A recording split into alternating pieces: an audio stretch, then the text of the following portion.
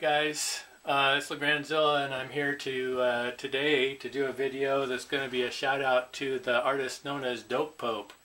Joe, thanks again for giving me the opportunity to paint your 3D printed flying Hedorah.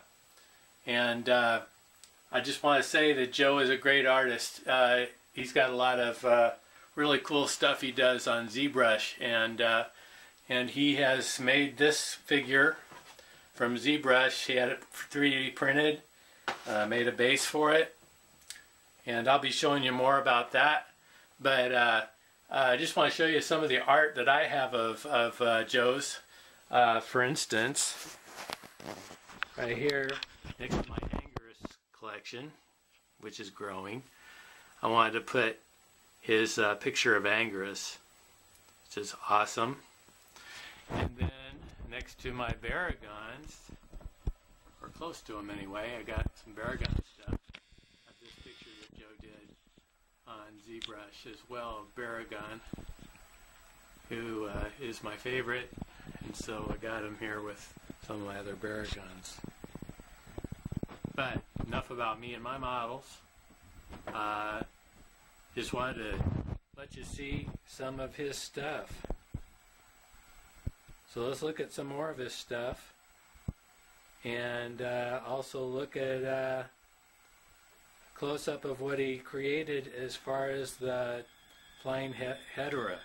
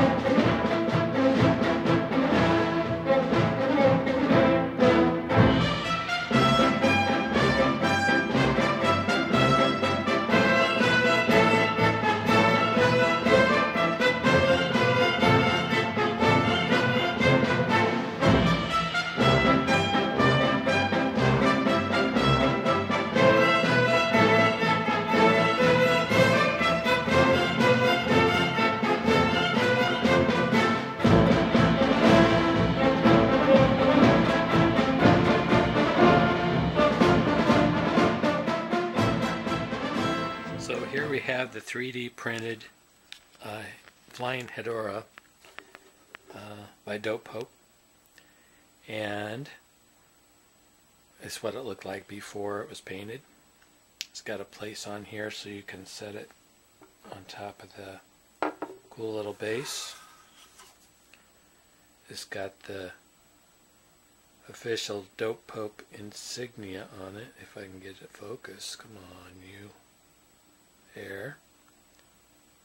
Kind of a cool little base. Anyway, and here's the one that I painted. Painted the eyes, put some gloss on them, which is I use Future Floor Wax, and I airbrushed it with some greens and browns and grays, but then and a little bit of silver mixed in there. But then I took some real sludgy colored greenish brownish oil paints mixed with terpenol, and I kind of slathered that over it around, and especially in the recesses, and I hit it with some oils of yellow and red in different spots here. And then I took these metallic waxes. They're called rub-ons, and they come in different colors. And I mainly wanted to get a little bit more of a bluish silver color, so I used this one and the one over here mostly. And I did also use this one here in the middle, this brown, to darken up some areas, mainly the recesses. So you can kind of see a little bit of a blue tinge in that silvery look, which I think, in my opinion, worked real well with the making it look like the movie, how I perceive the color on it anyway. The adult form has a lot more gaudy yellow and red on it, which when I do my model, which I have over here, my adult Hedorah from Antler G1 behind the bushes there, peeking out.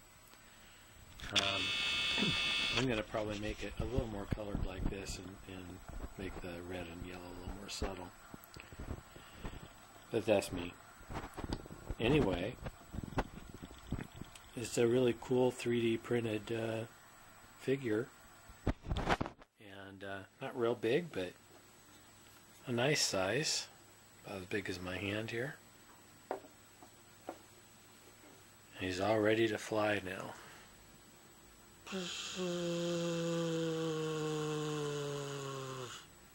Hello.